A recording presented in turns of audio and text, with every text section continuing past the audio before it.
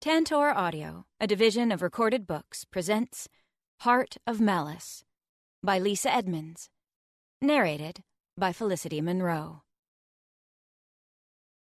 Chapter 1. I was just finishing my second beer when someone leaned down to whisper in my ear, "Want to do something insane?" As pickup lines went, it wasn't half bad. I set my glass on the bar and looked up. He was dark-haired, gorgeous, and tall, dwarfing me by almost a foot, and at 5'6" plus heels, I wasn't exactly short. I took a moment to savor the close-up view of his impressively muscled chest and let my appreciation show in my voice when I answered, "Absolutely." He drained the last of his bourbon and tossed a crisp 100 on the bar next to our empty glasses. "Then let's get out of here." I let him help me slide down off my bar stool. His eyes moved approvingly from my tall boots to my thighs and over my short dress to my cleavage, where they paused for a moment before meeting my gaze. "Scott," he said, and held my jacket while I put it on. I smiled up at him. "Alice." "Nice to meet you, Alice." He offered his hand and I took it. We plowed through the crowded bar toward the front door. When we finally emerged on the sidewalk, I tucked my arm through Scott's and fell in step beside him. Despite the cold, he didn't need a coat. I felt his warmth even through my leather jacket. He smelled smoky and woodsy, like a forest fire. "What's on the agenda?" I asked as we strolled along 9th Street, past a dozen bars and late-night cafes. "Have you ever flown the 101? I laughed. "I've driven the Pacific Coast Highway. I didn't know you could fly it." He grinned at me. "In my car, we can." "Let's do it." I squeezed his arm. "Where are you parked?"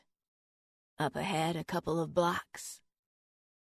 The March wind was bitterly cold on my bare legs. Though we walked quickly, within minutes I was shivering. "Come on, we're almost there." Scott squeezed me against his side with an enormous arm. "How did you manage to get parking down here on a Saturday anyway?" I asked, pouting a bit. "I'm all the way over on Fulton, in a pay lot." "I know the guy who owns McGovern's Steakhouse," Scott replied. "He lets me park in his alley whenever I'm here." "Well, that sure is convenient." Scott flashed me a smile. We were in front of McGovern's, which was already closed for the night. At 1 a.m., there weren't many pedestrians around. It was cold enough that anyone who was out was in a hurry to get where they were going, and the most popular bars were back in the direction we'd come from. Where Scott was parked, there was nothing but long closed restaurants and shops. I saw one other couple about a block behind us, wrapped in long coats, their heads down as they talked quietly, but no one else was in sight. The sharp staccato sound of my boot heels echoed as we walked. Finally, we rounded the corner and started into the alley behind the steakhouse. It was a relief to be out of the wind. Ahead, by the light of a single streetlight, I saw a black Porsche 911 Turbo parked in front of a large sign that read, "Authorized Vehicles Only." "Nice car," I remarked as we approached it. "Thanks," he said, and punched me. I felt him tense up and managed to turn a fraction of a second before he swung, so his massive fist connected with my side instead of my stomach. Pain exploded in my ribs. I gasped and hit Scott's chest with both hands. Magic flared and he flew backward into the side of the restaurant, leaving a man-sized crater in the brick wall. He landed in a crouch with a snarl, his eyes blazing bright red. My left side hurt so badly it was hard to think for a moment, and I wondered if he'd broken any ribs. I held my side and spooled my earth magic. Green flames sparked on my skin as a 5-foot-long whip-like stream of cold fire emerged from my right hand. I lashed the Porsche's front tire, and it split with a loud bang and the hiss of air escaping. I smiled grimly. No quick getaways for him. "Bitch," Scott growled. His voice was deeper and more gravelly now that he was no longer pretending to be human. "My car." "I guess you won't be flying the 101 anytime soon," I said. "And by the way, that's a terrible line." The half-demon glowered at me. Above us, the streetlight buzzed and flickered. "What do you want?" he demanded. "You're coming with me. I've got a court summons with your name on it." His eyes glowed brighter with anger. "I don't answer to the humans," he snarled. The corner of my mouth turned up. "No, the other court." Scott hissed. I tensed and shifted my weight, ready for him to attack. Instead, the bastard ran. I cursed and took off down the alley after him, feeling a burst of sharp pain in my side with every step. My boots and short dress might have worked well to catch his attention in the bar, but they were far from ideal for a foot chase. By the time I reached the end of the alley, Scott was already almost a full block ahead of me. As we ran down the deserted sidewalk, headed farther from the relative safety of the bar district and possible witnesses, I set my jaw and blocked out the pain. Scott Grierson was not getting away from me tonight. Not after all he had done. Up ahead, Scott darted across the street. Between gasping breaths, I groaned. He was headed for Fields Park. If I lost sight of him in there, he was gone. I put on an extra burst of energy, breaking into a full sprint. Half-demons were larger and stronger than humans, but it was heavy muscle mass. They might get off to a fast start, but they weren't built for running long distances. By the time Scott ran through the gates of the park, I'd cut the distance separating us in half. The moon, a day from being full, hung bright in the clear sky, and I could see my quarry ahead of me, his steps crunching in the gravel path. Scott heard me gaining on him and suddenly veered off the main path toward some trees. I cut across the grass, hoping to intercept him before he found cover. Behind me, I thought I heard running footsteps back near the gate, but couldn't turn to look. If he had an accomplice, I'd deal with that when I had to. Right now, I couldn't chance him getting away. When I got within 20 feet, I raised my hands. White magic sparked on my palms, and I unleashed a gust of air that sent the half-demon sprawling into the grass with a surprised grunt. Scott rolled to his feet with a growl and turned to face me. His eyes glowed brightly in the darkness. "Who sent you?" I stopped 10 feet away, breathing hard. "I'm here because of Maggie." "Who?" I couldn't see his expression clearly, but his tone sounded genuinely puzzled, and it infuriated me. "Maggie Hill, the girl you picked up a month ago from the same bar we were just in?" Scott grinned. Unfortunately for them, a lot of women had found his smile to be charming. Of course, they hadn't seen it paired with his red eyes. At least, not until it was too late. "Was that her name? I had no idea." My jaw clenched so hard that it hurt. "Did you know any of their names? Maggie? Allison? Katie?" "Nope," Scott said with a shrug. "Honestly, I didn't care. I don't even know what your name is." Suddenly, his arm moved. A flash of metal glinted in the moonlight, and I lashed out with my cold-fire whip. The bright green arc of lightning intercepted the blade in midair and sent it flying back in the direction it came from, and buried it to the hilt in the half-demon's right eye. It was over in a heartbeat. For a moment, Scott remained upright, his single red eye wide open in surprise. Then he fell backward and landed on the grass with a solid thump. I approached him warily, my whip still crackling at my side. The half-demon was dying. His remaining eye stared up at me, glowing faintly. Dark blood ran from his right eye socket, where a 4-inch knife handle protruded. His mouth moved, but nothing came out. My fingers itched to pull the knife out and put it through his other eye. Instead, I crouched next to him as my whip coiled back into my hand and vanished. Disappointment left a bitter taste in my mouth. He didn't deserve a quick death. It should have been slow and painful. Maggie deserved that, at least.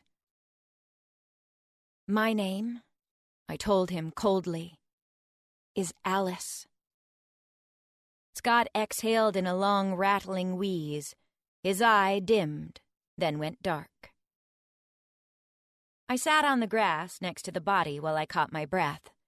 Pain lanced through my side, and the chill of the night started to seep into me. Running had made me sweat, and now the wind felt icy on my damp skin.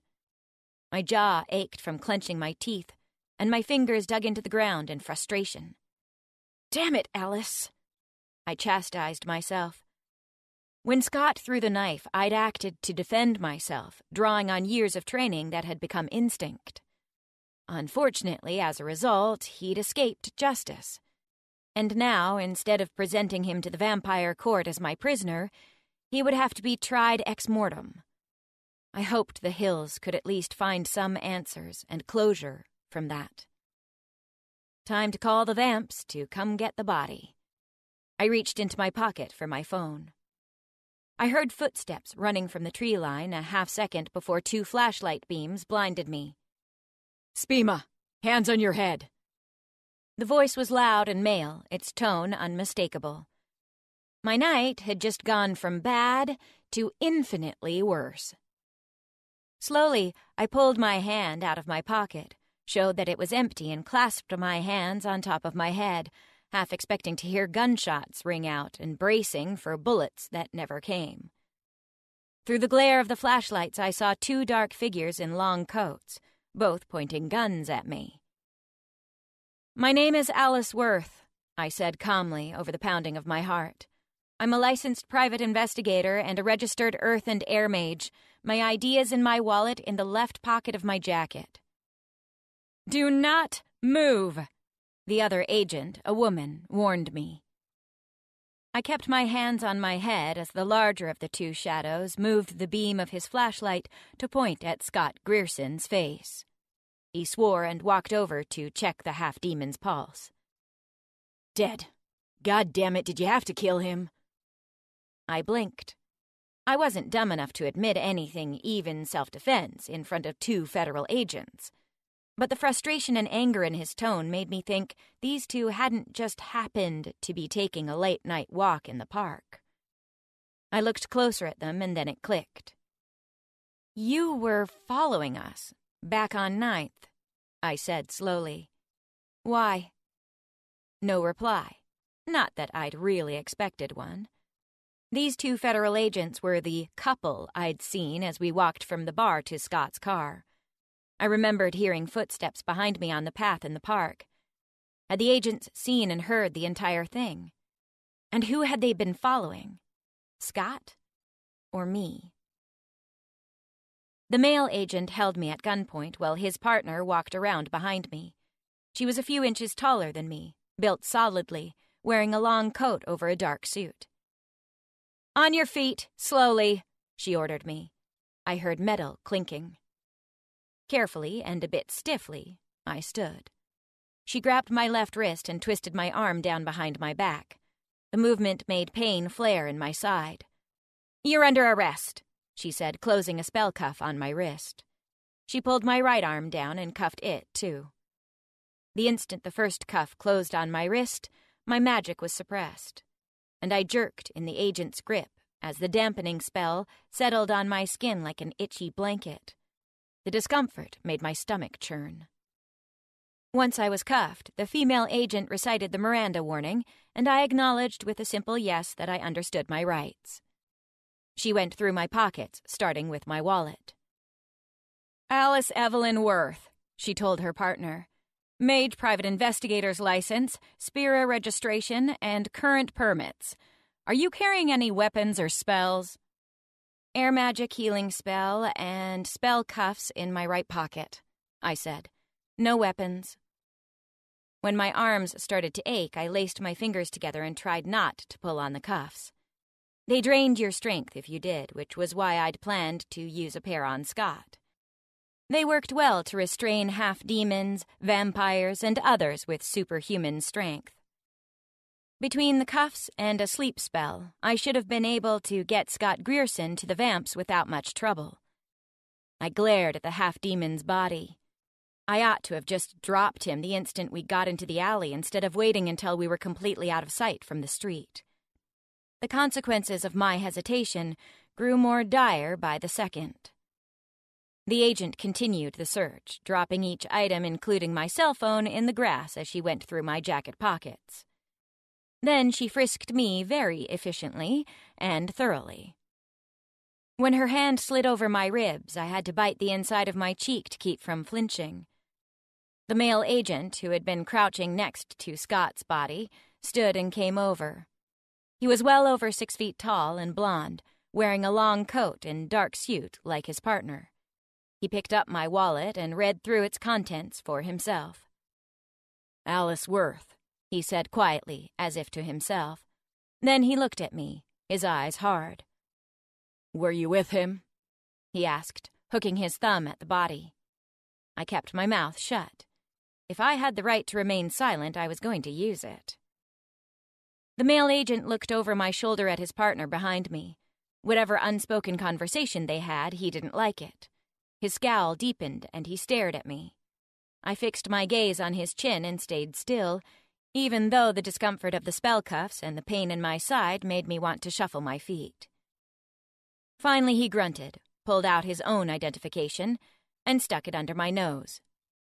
"Special Agent Lake of the Supernatural and Paranormal Entity Management Agency," he said brusquely. "My partner is Special Agent Parker. We believe Mr. Grierson might have been involved in a series of disappearances in the area." I said nothing.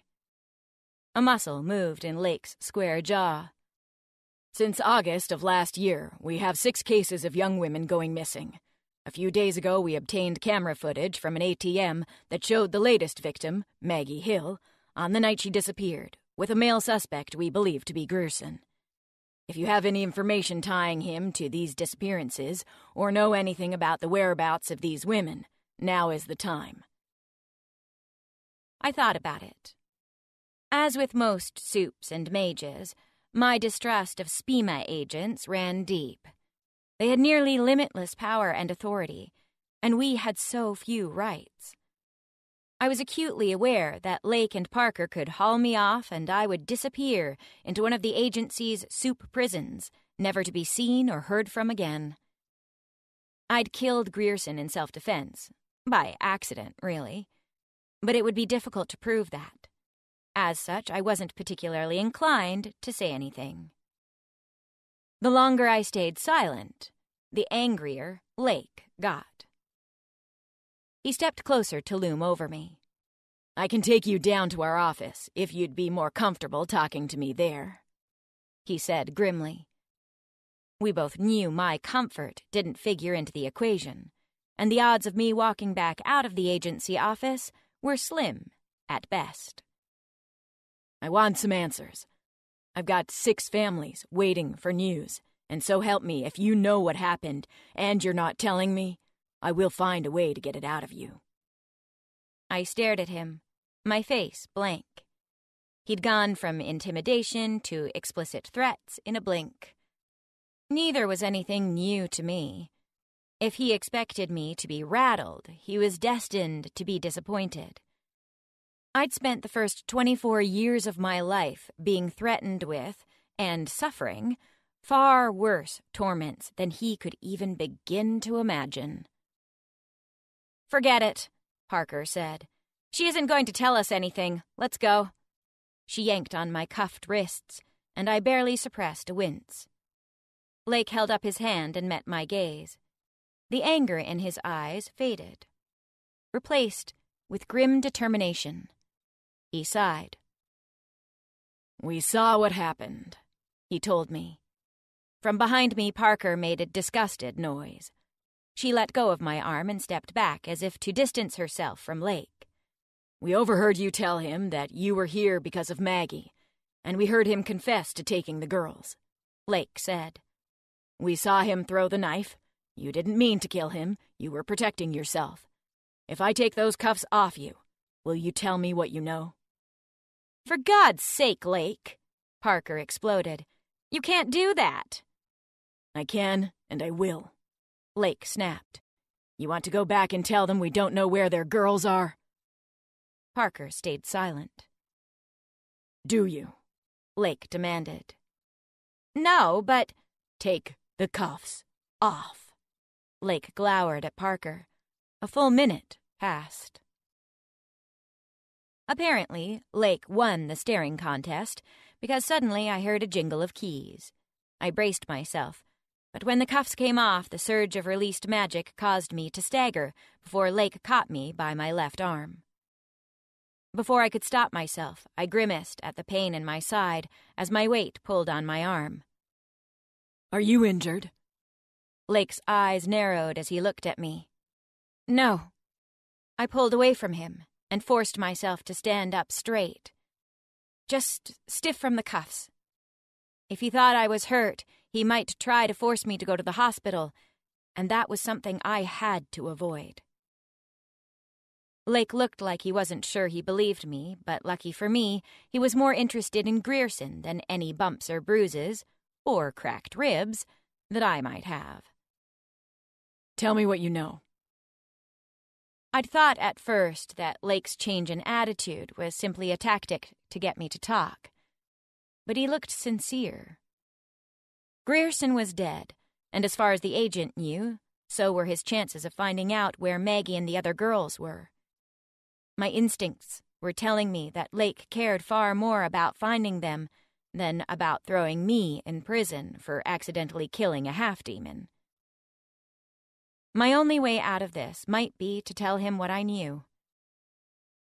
I was about to take a very big and very uncharacteristic gamble with my freedom and my life. 2 weeks ago, I was hired by Maggie Hill's parents to look for their missing daughter. They were frustrated by the lack of progress the task force was making and thought a private investigator might be more successful. Behind me, Parker made a derisive sound. My eyes narrowed and Lake gave her a quelling look. "How did you connect Maggie to Grierson?" he asked. I canvassed all the bars Maggie's friends said she liked to visit and got nothing, just like the cops did. I started checking other bars close to her apartment and didn't have much luck until I got to the bar we were in tonight. The bartender there said Maggie had been in a couple of times, and he thought he remembered her with a flashy guy who liked to brag about his car. I got a physical description and a first name. I staked out the area for a couple of nights until I saw a guy matching the description parking his Porsche in the alley behind the steakhouse. I followed him home that night. That was about a week ago. That was before we got the surveillance footage. Parker's tone made it clear she wasn't happy I had identified their suspect before they did. I continued. Once I had Grierson's name and address, I did some digging into his background. It didn't take long to figure out that he was a half-demon. I'd already guessed it from his size. As I talked, Lake wrote in a little notebook. He paused at the last, his eyes narrowing at me. "Why didn't you pass his information on to the police or SPIMA?" At that point, it wasn't anything more than a possible lead. I needed something that would tie Grierson to Maggie, or to one of the other girls. I hoped I could find physical evidence I could give the police. "Did you find any evidence?" "How familiar are you with Magic Trace, Agent Lake?" Parker snorted.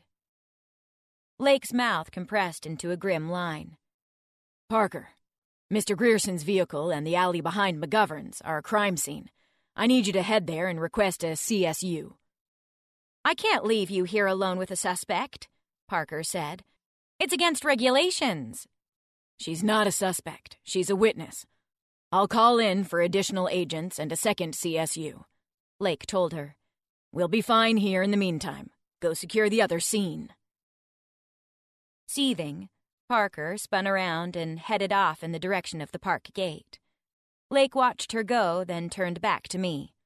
"I'll have to report this soon. She'll be sending more agents out here." In other words, get to the point. I tucked my cold hands into my jacket pockets.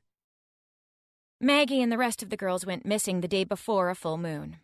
I suspected the timing might indicate some sort of ritual magic. I went to Grierson's house to look around. When I got close enough, I could sense traces of what felt like a demon summoning. It was strong enough that I could sense it through the house wards, which meant, if I was right, Grierson had summoned a very powerful demon. It was hard to tell in the moonlight, but I thought Blake looked pale. What did you do then? The house wards were strong enough that if I tried to unweave or break them, he would know immediately. I asked an acquaintance to come with me and try scrying to see if he could see anything that might have taken place in the house. I'd cashed in a big favor to get Michael to do it. A pause. What am I going to find in that house, Ms. Worth? Not what you were hoping to find, I told him. You'll need to unweave or break Grierson's house wards first. You'll find a basement with black wards. Make sure you bring a strong blood mage, and beware that it will take some time to get through. What's in the basement? Blake demanded. A very large summoning circle. Grierson was summoning his father from the demon realm and using the girl's blood to bring him over on the night of the full moon. When the boundary between the demon realm and ours is thinnest. Yes. Another pause. Did Grierson kill the girls to bring his father over? I hesitated. Tell me. The agent commanded, stepping back up into my personal space. Despite our height difference, I didn't move away. Grierson used their blood for the summoning circle. When the demon appeared, he ate them. Blake staggered back like I'd hit him. When Michael saw what happened to Maggie, he'd vomited, packed up his scrying mirror, and told me to never call him again. He wouldn't even let me take him home. He called a cab and walked away without a backward glance. I'm not sure you'll find any physical evidence showing that the girls died in the basement, I said as Lake visibly reeled. He probably used a burner spell to clean up the blood, but you may find something else that puts the victims in his house. Hair, fingerprints, maybe bone fragments. Michael had told me enough before he walked off for me to know that Maggie hadn't died quickly. Demons liked to play with their food. Blake stared at me. Please tell me the Hills don't know how she died. No, I said, and he looked relieved. I told them she was sacrificed as part of a summoning ritual, and it was over quickly. What were you going to do with Grierson? At the request of Maggie's parents, I was going to turn him over to the vampires. The Hills believed, as did I, that the best chance for them and the rest of the families to get justice was in vampire court. They wanted him punished, and the vampires have the facilities to ensure he wouldn't have known an hour of peace for the rest of his long and miserable life. I didn't want Grierson dead. I wanted him to suffer. If Lake was taken aback by that, he didn't show it. If he did clean the basement with a burner spell, there might not be any physical evidence left. The vampire court could have been the only chance for a conviction. None of the magic-related evidence would have been admissible in human court.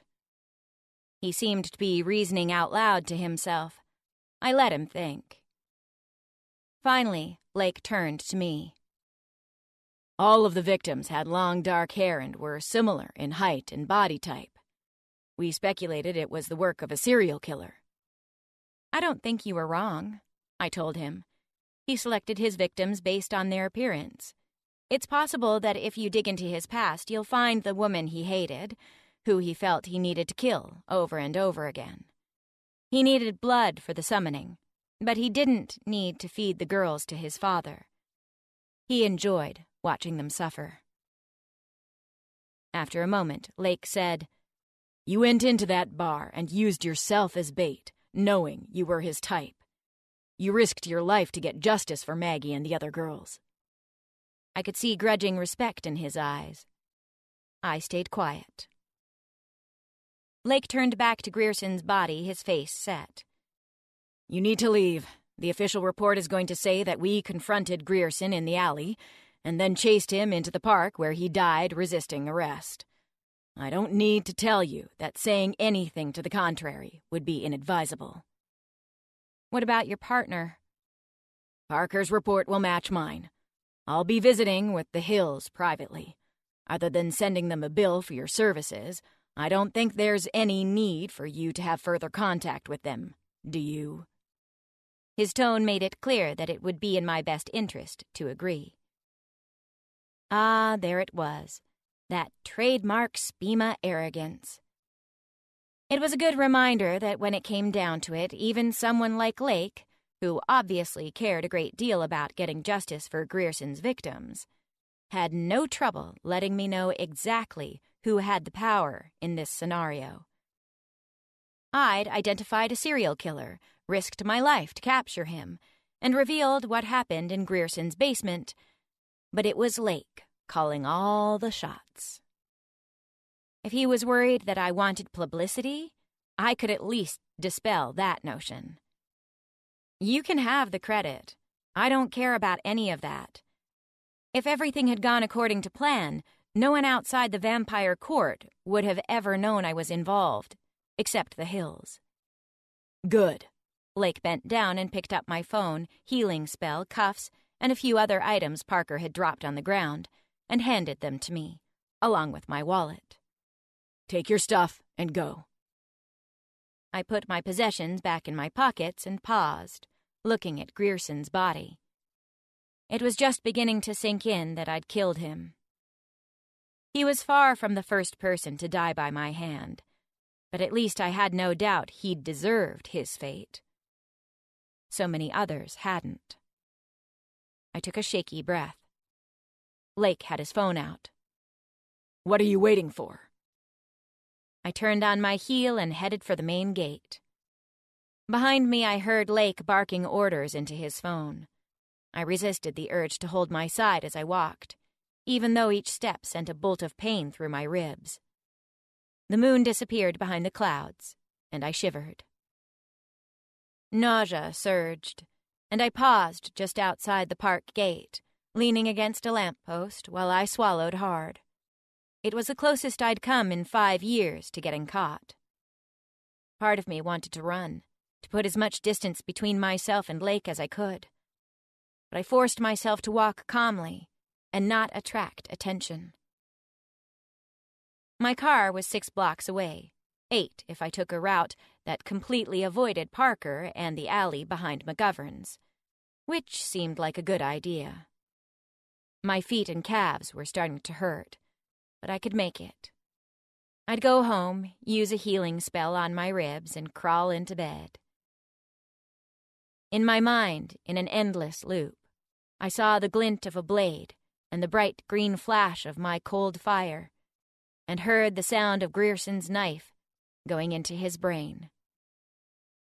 I wrapped my arms around my middle and walked. My boot heels echoed like gunshots on the empty street.